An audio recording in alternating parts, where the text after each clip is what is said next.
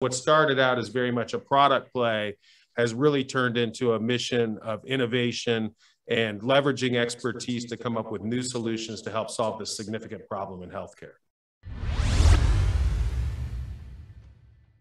We gained greater awareness over the actual problem. It isn't that people need to get keyboards wet.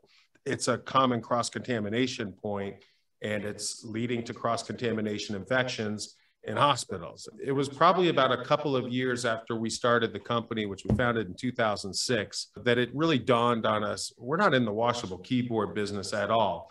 We're in the infection prevention business, and we have a responsibility to be innovating technologies that continue to support a solution to this problem, because it is a solvable problem.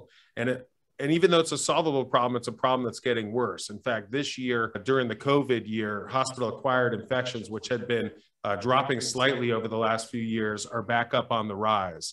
When you hear the personal, real horror stories from the people that have experienced a hospital-acquired infection, you realize that you're dealing with something that, as I said, has nothing to do with washable keyboards.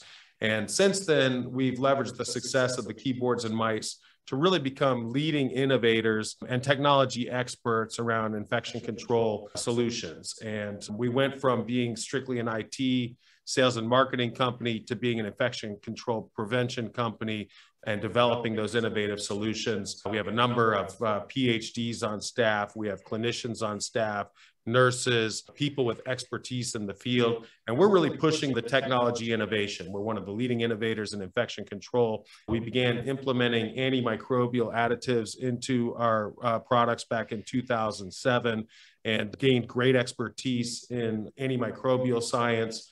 We've recently shifted into the UV space, which is very promising. We have the leading solution for UV disinfection for mobile devices. And so what started out as very much a product play has really turned into a mission of innovation and leveraging expertise to come up with new solutions to help solve this significant problem in healthcare. I find it fascinating. I find the idea that you can find a solvable problem and an opportunity like that can create such an impact that has this really tangible benefit to human life.